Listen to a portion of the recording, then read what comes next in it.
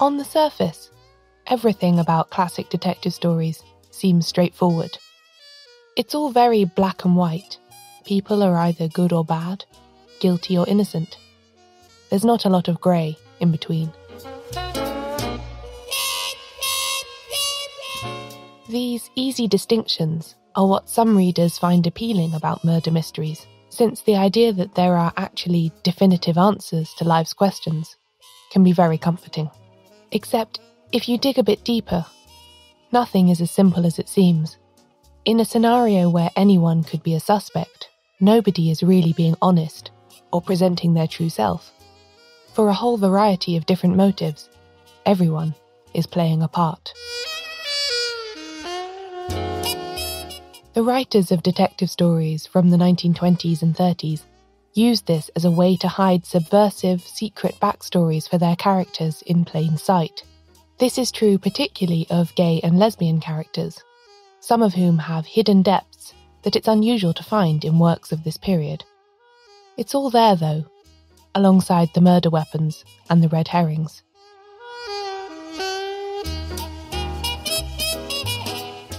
You just have to know how to spot the queer clues.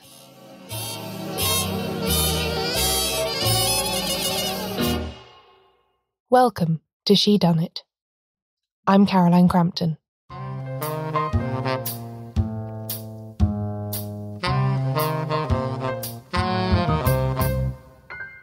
The dominant perception of the work of authors like Agatha Christie, Dorothy L. Sayers, Josephine Tay, and Gladys Mitchell is that it is cosy and nostalgic for a simpler time.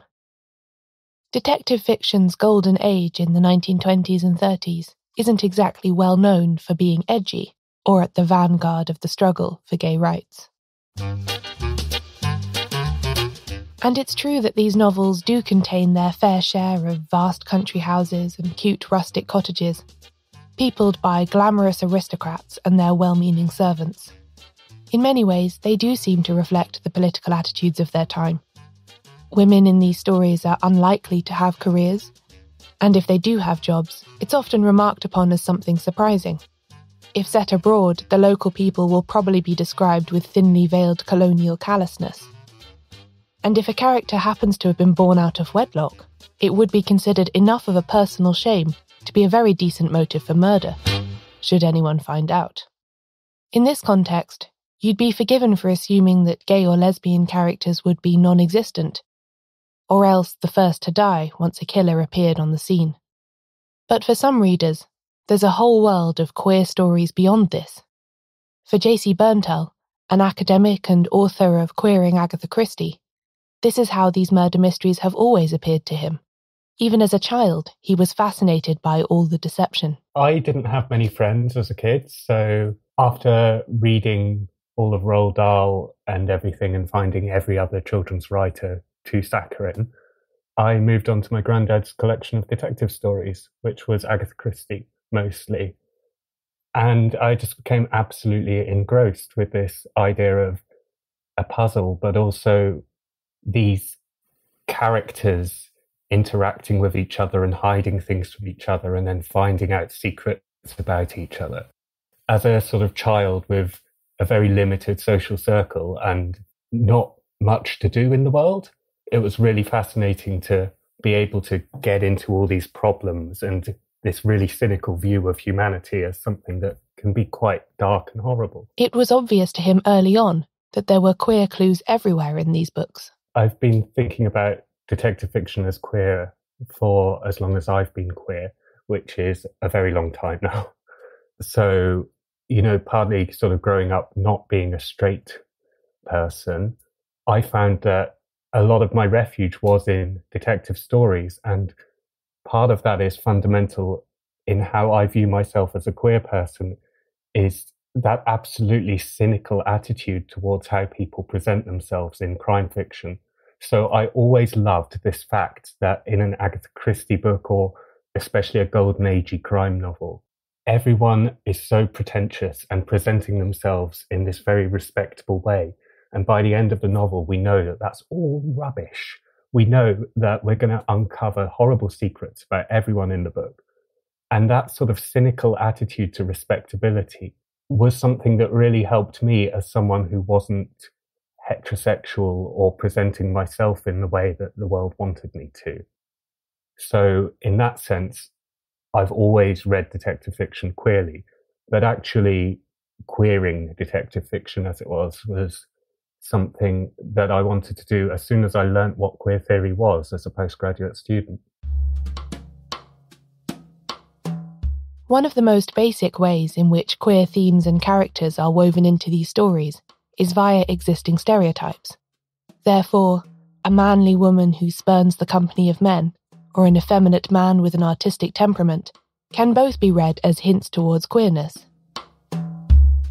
Here's Bernthal again. A lot of the writers in the interwar period used accepted codes to describe what they would have called gender inverts or perverted people.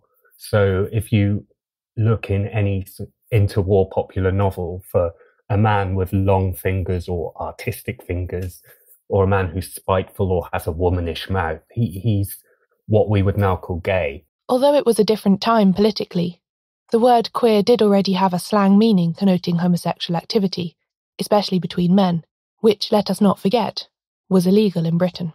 The word appears in this sense in several detective novels, and its ambiguity elsewhere is helpful for hinting at meanings that are not fully explored. But just because things aren't always made completely explicit, doesn't mean they aren't there, J.C. Bernthal argues. The fact that these references might appear coded in the books doesn't necessarily mean they're being avoided. His own favourite queer character is Christopher Wren, from Agatha Christie's play The Mousetrap. He is implicitly queer-coded through the use of various familiar tropes. He can be mean and catty and bitchy, but sort of midway through the play, he completely breaks down and reveals that he just feels completely abandoned by the world around him. And this is a post-war play. So it's just a really interesting character. And he turns out to be a war hero, which is just this wonderful way of showing that even though he's been completely spat out by the world around him, he's still done what is configured in the world of the play to be his patriotic duty. He's a really interesting, nuanced character, Christopher Wren, and he's also huge fun. He also looks longingly at the male hero and calls him my dear and makes him very uncomfortable and demands that he can stay in a bed with chintz curtains and rose petals or something. So he's absolutely wonderfully eccentric. Sometimes, though, the queer clues are so obvious that it feels impossible to find any other interpretation. In Agatha Christie's A Murder is Announced, which although published in 1950 exhibits many of the characteristics of the Golden Age, there are two women characters that seem very much a devoted, loving couple. Miss Hinchcliffe and Miss Murgatroyd share a house in a rural English village, go everywhere together, and are generally accepted by the neighbourhood as a pair. When one of them dies in tragic and suspicious circumstances, the other is completely distraught, in a way that seems far more like the devastation a lover would feel at their partner's death than the grief of just a friend. You know that they're gay because they wear trousers, and one of them's got short hair, the other is quite feminine. And this is very much trousers and short hair is definitely something to look out for if you're looking for lesbian characters in books of any kind. And although it's never spelt out that this couple is actually lesbian, that there's any sexual activity, it's absolutely clear as you're reading it that they're meant to be a very close couple who live together virtually as man and wife. And it is very sympathetically done, and it's tremendously sad. This is Moira Redmond, a journalist and blogger who has been writing about crime fiction for years. For her, another key queer moment in detective fiction, albeit a more unsettling and less positive one, comes in the 1927 Dorothy L. Sayers novel, Unnatural Death. And I'm always interested in the fact that unnatural is in the title there. And there's an absolutely extraordinary scene in that in which a woman tries to seduce Lord Peter. But it becomes apparent to him, he, as any regular reader knows, is irresistible to any woman. But it's obvious that this woman is revolted by him and doesn't want to seduce him, but feels she has to for the purposes of her plot. And the reason is because she is gay. That's why she's lesbian. This character is Mary Whittaker, although she is in disguise as her alter ego Mrs. Forrest during this particular scene. As Whittaker, she has a relationship with a young woman called Vera Findlater that some in her village consider too close for comfort. The latter is described as having quite a pash for Miss Whittaker, and their stated ambition of retiring to a cottage and taking up chicken farming is generally dismissed as weird and unserious. Then, in her encounter with Lord Peter, Whittaker does her best to simulate heterosexual desire, but she can't make herself do it. She doesn't want to kiss him because it's repellent to her, but she is trying to do that in order to further her wicked ways. And it's quite a startling scene, actually. I've no idea what Sayers thought about these things in everyday life, but it's not attractively done in that particular book. The woman's motives for what she does are not related to her sexuality particularly, but her sexuality does arise in that book. She's certainly not saying she's evil because she's gay or she's gay because she's evil, but the way in which she reacts to what's happening and to Lord Peter is definitely shown as unnatural, I would say. In the queer crime fiction anthology Murder in the Closet, Redmond has an essay in which she argues that the all-female educational establishment is a gift to fiction writers, particularly those interested in queer subtext.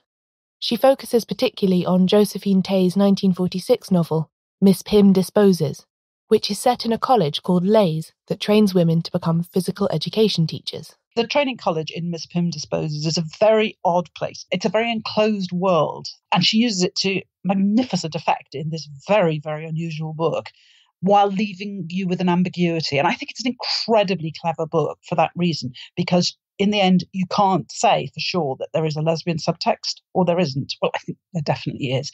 But she is not going to tell you. She's going to leave you to work out for yourself whether the two main characters actually engage in sexual activity. Unlike the all-women educational institutions in Gladys Mitchell's detective novels, she was also a teacher, so there are plenty. Leys is curiously sexless and inward-looking. Almost none of the characters have any relationships with men at all, and instead there's a complete focus on the friendships and attachments between the women. But, as Redmond says, it is possible to find a reading of the novel where none of the characters are lesbians, although it feels like a bit of a stretch. This doubling effect is largely intentional, she argues. I think there was a definite two-layer version here, that the writers knew what they were saying, but they also knew that some people reading this book would never for a million years think anything other than Miss Hinchcliffe and Miss Murgatroyd were good friends. Bernthal agrees. I would say if you want to read the books as nostalgic and reassuring, that's absolutely fine. That reading is there, but it's kind of like if you have a passive-aggressive relative round at Christmas and they say, "Oh, this is a lovely decoration for the budget." You can take that as a compliment, or you can take it as rather insulting. And I think that some of the tweeness and conservatism in Golden Age crime fiction really should be taken with a pinch of salt. I think a lot of these authors are cocking a cynical eyebrow at the world around them. There could be a good reason for that. For some of them, their own lives weren't exactly following the traditional path society might have expected.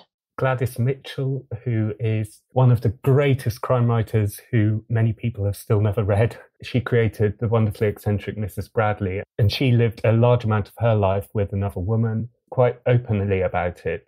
And her books are absolutely fantastic because they smash pretty much every social and sexual taboo that you can have. They feature homosexuality and incest and all kinds of other things. People have speculated about other writers like Nio Marsh and Josephine Tay as being potentially gay, and there are a lot of male writers of detective fiction were gay as well. There's a sense in which outsiders, of which queer people were just one kind, could better straddle the different worlds contained within a whodunit, Bernthal says. A lot of the writers, if we look through their biographies or whatever, will find that they might have been what we'd now call gay, or they were unmarried, or they struggled with some aspect of trying to fit into normal life, whether that was a sexuality thing or a religious thing, or even politics. And many of the writers of Golden Age crime fiction were on the edges of respectable middle-class life. which is why it's so funny, really, that we have this twee and nostalgic view of the genre.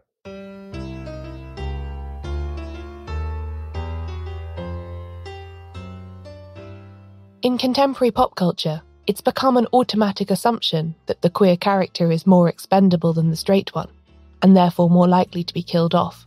There's even a jokey TV trope's name for this phenomenon: bury your gays. It might be logical to think that Golden Age detective fiction would be even worse on this score than today's novels and shows, but this isn't the case. There's this big myth about Golden Age crime fiction that when queer characters appear, they die. And they rarely actually do. Crime fiction today is much less forgiving towards people who are different than Golden Age crime fiction was. Bernthal's research focuses particularly on Agatha Christie, and he's crunched the numbers on this. She only has 2 victims out of her many hundreds of victims. Only 2 of them are what I would call queer, and only 1 murderer. Why then is contemporary drama, especially crime drama, so much more inclined to lean on negative stereotypes and shortchange queer characters? Crime authors today are directly tackling issues around things like misogyny and homophobia and transphobia. And as such, many of today's writers make the queer character the victim or the murderer to sort of show how social pressures have turned them into a monster. The Golden Age writers weren't trying to have that agenda. They were able to make often much more subtle points. This is my personal favourite manifestation of Golden Age detective fiction's queer clues, when authors use the stereotypes embedded in readers' brains to mislead them for the purposes of their plots. As Bernthal explains, often because of the prejudice at the time and the need to shock the reader or trick the reader, often Christie will create a rather sinister, effeminate young man, and the reader is supposed to think, he's guilty, I don't like the look of him. And of course, because she's trying to shock you, he'll turn out to be completely innocent. And that's massively interesting because it shows us that the initial judgments we make are going to be completely wrong.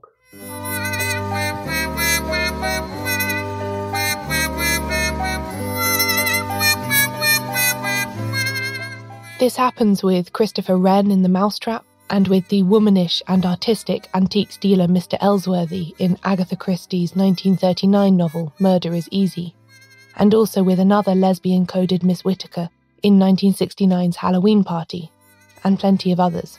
For me, it's the ultimate kind of twist, because it relies on the reader's own prejudices to work, rather than just clever sleight of hand with the plot. The queer clues are there, if we bother to look for them.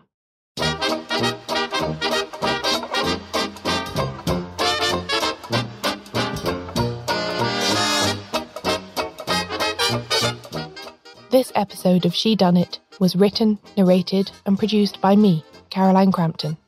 You can find more information about today's contributors, JC Bernthal and Moira Redmond, plus links to all the books mentioned in the show notes for this episode at shedoneitshow.com/queer clues.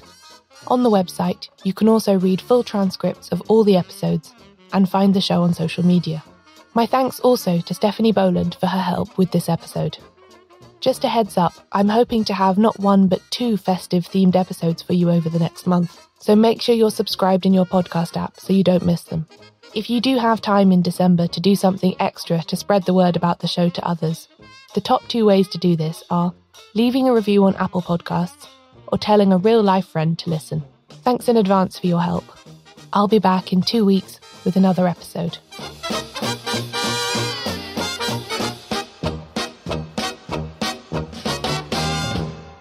Next time on She Done It, the lady vanishes.